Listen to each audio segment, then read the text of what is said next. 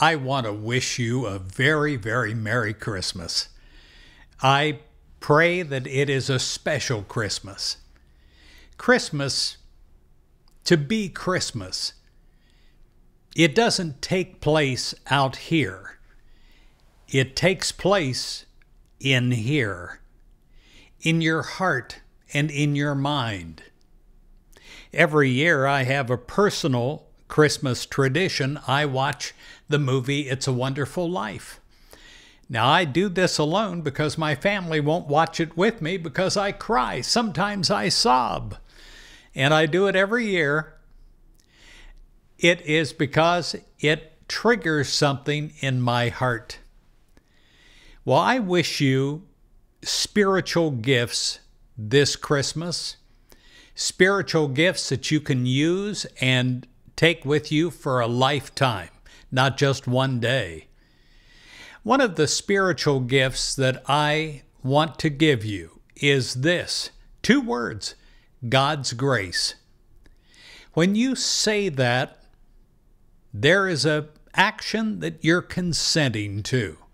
You're consenting to the grace of God. In Ephesians 3, Verse 7, it says, "Of this gospel I have become a servant, according to the gift of God's grace that was given to me by the working of God's power." Well, by the grace of God, I pray that every day you know that the presence of God is always with you.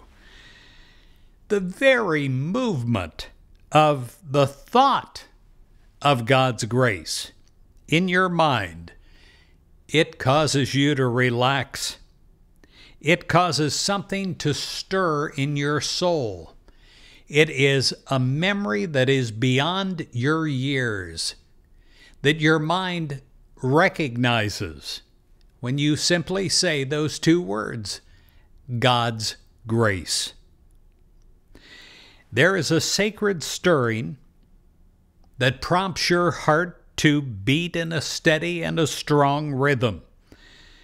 The very movement of the words, God's grace, over your tongue and across your lips, it calms you.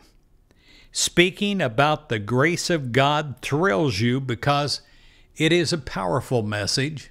One of the most powerful messages of hope for you and all that concerns you. The grace of God moves, and it moves throughout your life.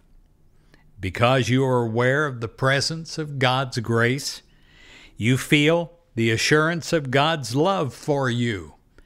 Love that is so active in you that you bring it into every aspect, every area of your life. Jesus wants you to have this gift. It is the gift that He was born to bring. You give thanks that God loves you and moves through you with a power and a beauty of grace. Remember those 2 words. It has power. God's grace. And my friend, I wish you the very merriest Christmas, and I send you my love.